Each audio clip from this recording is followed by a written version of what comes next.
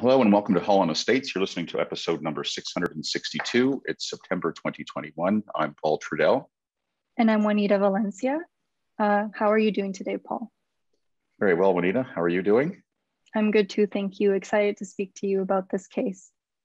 Yes, so you picked a great case for us to discuss today. It's a BC Court of Appeal decision of Green Light Solutions Corp v. Baker, and it deals with the trusts and trustees and the liability of trustees and whether a person is actually a trustee. It was the amount in issue was not that significant, but the decision is, and I think it's an important one, and it's a very good expose on the role of the trustee and how one becomes a trustee. So perhaps you can tell us a bit about the background or the fact situation that led to the decision. Sure. So in May 2019, a company called Innismat Links Inc., which I will refer to as Links moving forward, agreed to loan Green Light Solutions Corporation $3 million. And under their agreement, Green Light Corporation was to pay a $30,000 deposit to Links's lawyer. His name is Mr. Gordon Baker. So under the agreement, this payment was to be paid to Mr. Baker's trust account. And based on certain conditions, if some conditions were met, the amount was to be applied towards insurance costs. And if the conditions were not met, the deposit was to be refundable. Ultimately, the conditions were not met and Greenlight sought the return of the deposit. But at that point, Mr. Baker had already transferred the funds into two accounts on Links's instructions. And as a result, in September of 2019, Greenlight brought a claim against Links and also against Mr. Baker personally for breach of trust. Right, yes. So the claim against Mr. Baker, well, the claim against Links, the lender, they're the ones who actually received the money. They didn't defend the claim and the default judgment was obtained against them.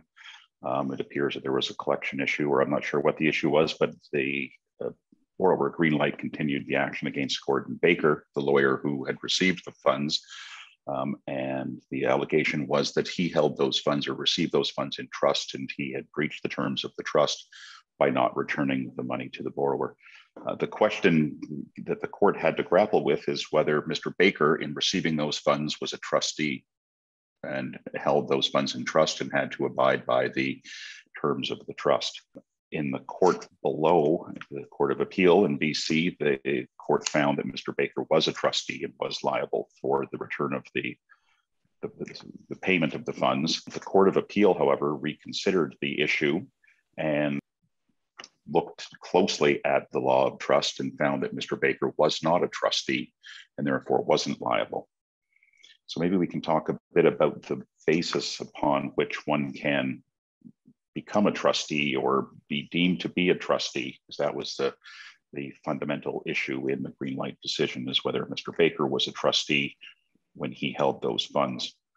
Oh, maybe just before we go into that, maybe we can talk a bit more about some of the underlying facts. The funds were advanced to Mr. Baker as Links's lawyer. There was wire transfer that just showed that monies were paid into his account. It didn't indicate that they were trust funds. He was never provided with a copy of the agreement, the loan agreement that had the terms of the trust or dealt with the transfer of this $30,000. He was never provided with that information. He never had any contact with Greenlight. They weren't his client. He wasn't involved in the drafting of the loan agreements in any way. He just received the funds. I think the evidence was that he asked his client whether there was any restrictions or conditions on those, and Links said that there was not, and just gave him directions the day after he received it to transfer the money into their bank accounts. We can talk a bit about the different types or different ways a person can be found to be a trustee. Sure. So the first one is obviously if you expressly agree to become a trustee. So the law indicates that nobody can unilaterally name you as a trustee. You have to expressly agree, or otherwise there's other possibilities. In the context of this case, the court raised three other possibilities. The first is implied acceptance, which is when a trustee accepts their appointment by the conduct that they undertake. So for example, where they deal with trust property for reasons that cannot be clearly linked to another purpose, or where they exercise ownership or actively interfere in the affairs of a trust. The second possibility in this case was becoming a trustee de son tort. So in that case, that's if someone acts as if they have been appointed as trustee, for example, by exercising substantial legal control or possession of the trust property. And then the final possibility in this case was knowing assistance, which is when a third party to a trust will be held liable where they assist with knowledge in a dishonest or fraudulent plan on the part of the trustees. Right, yes, that's very good.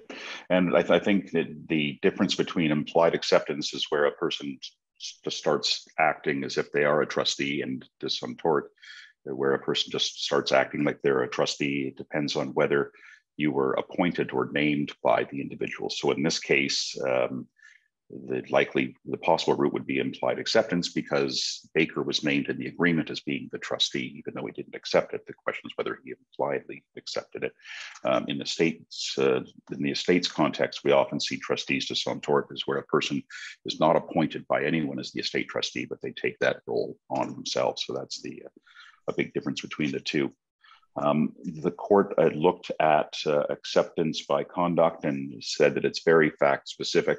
In this case, there was no acceptance, implied acceptance, because Mr.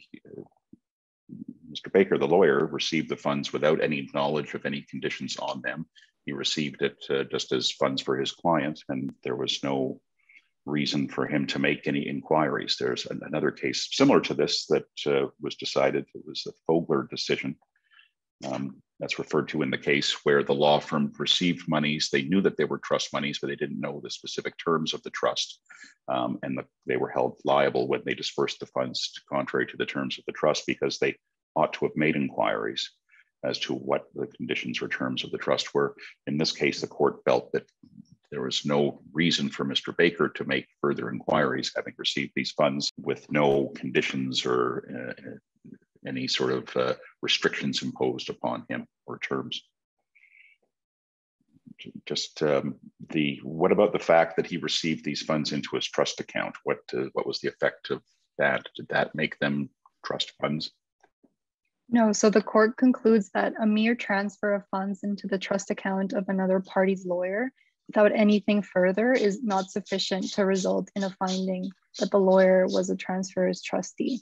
So as you mentioned, he was never made aware of the agreement. He even asked his client whether there was any conditions to this money, and he said there weren't. So he really had no indication that these would be held in trust, despite being transferred into his trust account. Right.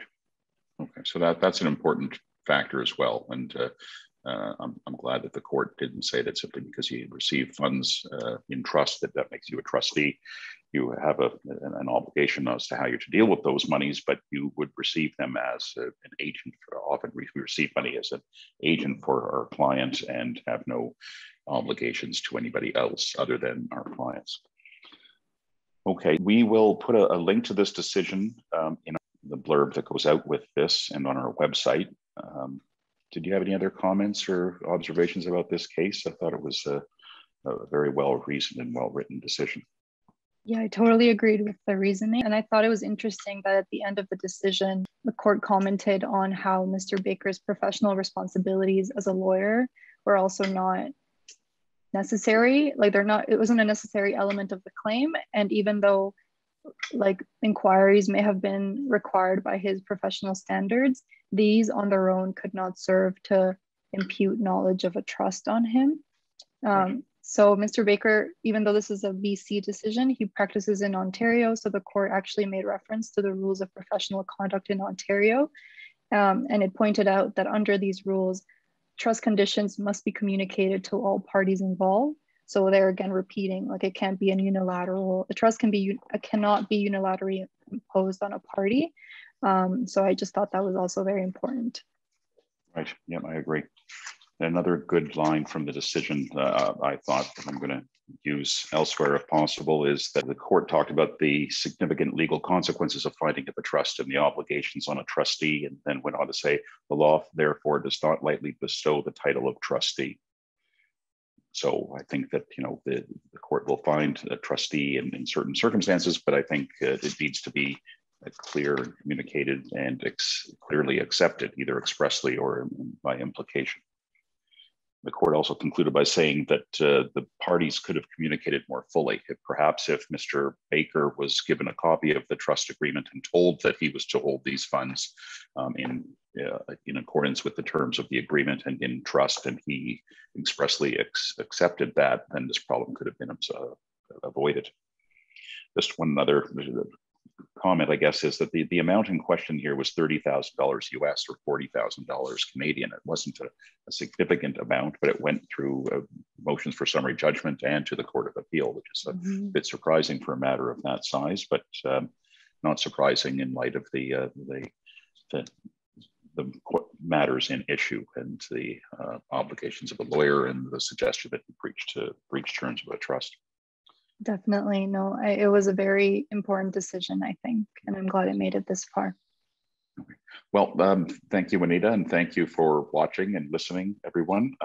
If you have any comments, please leave them on our website, or if you have any questions, leave them there as well, or send us an email.